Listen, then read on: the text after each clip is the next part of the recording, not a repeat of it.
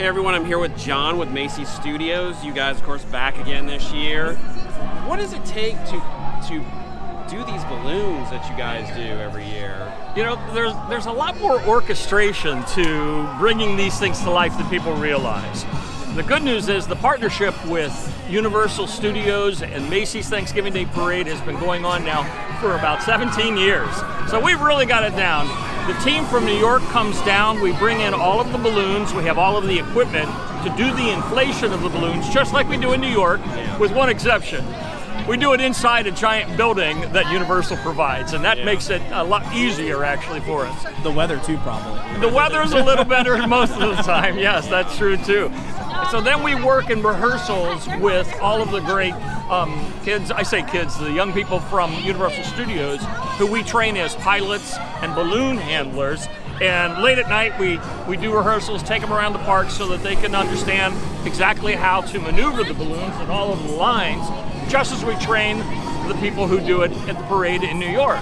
So it really is taking us the New York methodology and microcosm and bringing it down here to this nice warm weather. And the balloons here are like unique to here, right? Yes. When we design for this parade, we have to take into consideration a number of things. One being the building that we put them in, and there's a doorway that they've got to fit out. And that actually helps us with the parameters of this parade route, where we're going around roller coasters and buildings and palm trees. On the parade route, the streets here are narrower than in Manhattan.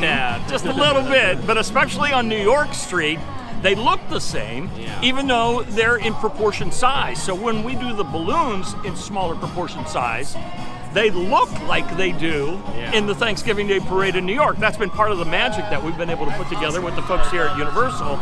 So it really is a lot of fun, and I think it's become very much like the Thanksgiving Day tradition is watching Macy's Thanksgiving Day Parade on NBC.